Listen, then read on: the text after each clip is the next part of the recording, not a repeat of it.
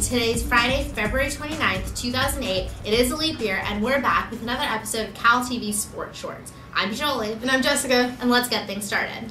So I was just wondering, what do tennis, football, men's and women's basketball, and swimming all have in common? How about the fact that none of them can beat Stanford? Men's basketball took on the Cardinal this past Sunday and lost 79-69. However, they were still able to maintain their spot as tied for 7th in the Pac-10. Men's tennis has fallen down to 500 with their 5-2 loss against Stanford.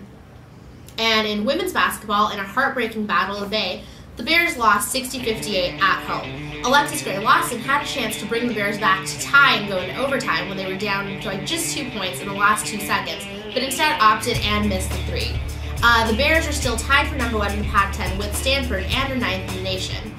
One team does seem to have it right, though, which would be Cal Men's Rugby, who's given us our player to watch for the week, senior flanker Rikus Pretorius. The team beat Utah last Saturday without any of their starters and have also won their first game out of the 2-game series in the World Cup competition versus British Columbia.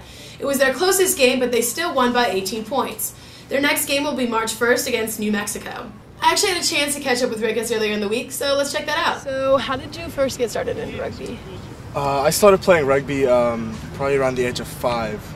I'm originally from South Africa, so I started playing rugby at the age of 5, played on my first team when I was about 6 years old. I mean, it's a pretty big sport down there.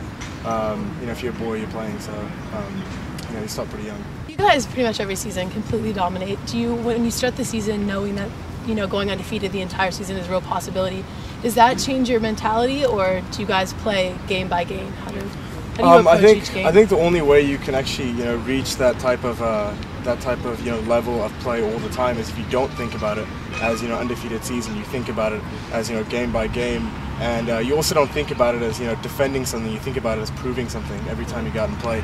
So I think mentality on our team is just it's got to do with hard work, and it's got to do with reaching our potential, and regardless of what the scoreline says, just our level of play on the field really determines how happy we are with our performance. Who do you think your toughest opponent is going to be, or has been, this season? I've got to say British Columbia. I thought it would be on back. It was a very tough game, and they were good opponents, but it turned out to be UBC as I think a lot of the guys expected. And we've got another game against them, and I'm quite sure that game is going to be quite tough as well. So I'd have to vote UBC at this point. Well, that was a great interview. Rugby definitely is looking pretty solid this year. But that's all the time we have for today. So be sure to check back in with CalTV to get your download on what's up in Cal Sports.